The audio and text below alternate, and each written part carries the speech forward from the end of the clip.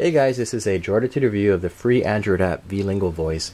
Vlingo is a paid app on the iPhone and WebOS and Symbian side, but they released this free on Android because Google announced that their Google Voice commands are free. But the good thing about this is that this runs on Android 2.0 on up, but the Google Voice commands only runs on 2.2. So I don't have version 2.2, so this is the only thing that I can run that has this type of feature set, and it's a really good app. So let's see what it can do. So you install it from the market, and I'll be putting in the codes that you can shoot with your barcode scanners. I got a note in the comments for that, so we'll start including that. So once you've got it installed, you see that you've got this slider here and gives you tips on what you can do. But we're just going to go through the tutorial here, and by clicking on what can I say, and these are all the different options that you have. So let's go one by one. So first is Super Dialer. Excuse me. I added a fake contact, and it indexed it instantly, so you no longer have to wait a significant amount of time like previous devices. When you add a contact, these contacts are available immediately for use in voice activation apps. So I put a fake contact, Richard Hunt, and you can just say call Richard Hunt. I only have one number for him, but if I had multiple, you could say call Richard Hunt mobile or call Richard Hunt work and so forth. Sorry guys, a little cold here. Call Richard Hunt.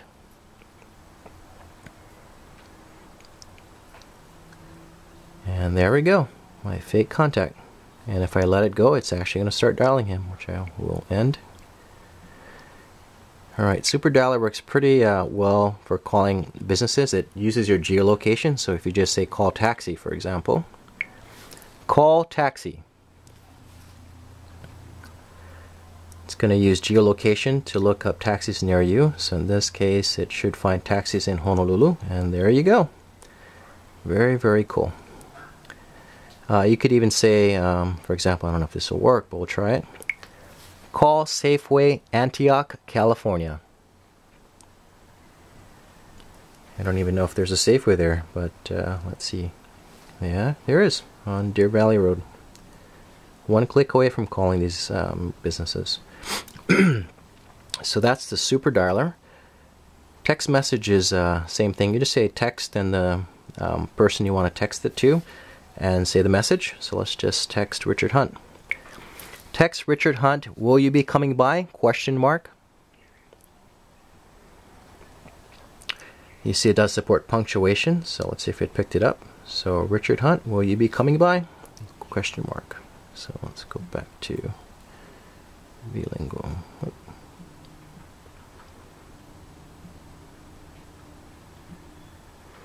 Okay. Alright, search. Search is just uses Google, so you could say things like weather in Tallahassee, Florida.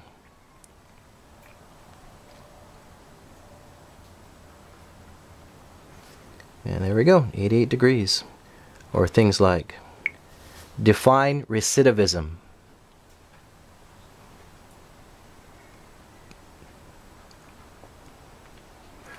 And there we go, a tendency to relapse. You can do things like, they have here Google population of Portugal and so forth. Very powerful. Open apps, the one I find useful here is Launch Calculator.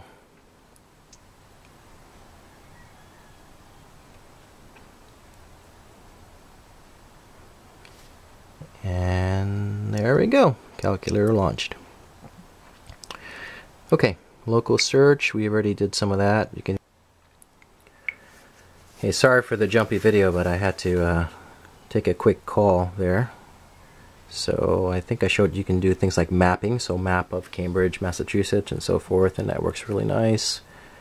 You can Twitter, so just say Twitter and then what you want to tweet, and that works really good. There goes the rooster. I get comments about that too. Email works pretty well too. You just say email the person name, so we could do an email to Richard Hunt. The nice thing here is you can say email Richard Hunt subject, whatever your subject, message, whatever you message, and it works beautifully. So that's it on the what you can do by voice. They have this other feature called Safe Reader. And what Safe Reader does is if you enable it, as you get email or text, it can speak them out to you. So If you use that in combination, you can listen to incoming text messages when you're driving and then speak them back. I don't think you want to do that, but I'm guessing that's why this feature was built. So if you look at the options here, we can see what options you have there. Safe reader settings. Excuse me. Shake to skip. You play your incoming email, which you have to configure, and play your incoming text. I tested that. Works pretty well. Not a feature I'd use, but still it's there. On the general settings, you got things like auto dial when confident, and you can hide offensive words and user location and auto punctuation and so forth. So that's it. This is a fantastic app, and I'm surprised that it's free. So if you've got an Android 2.0 or 2.1 device, I would suggest you grab this and give it a spin. Hope this has been helpful.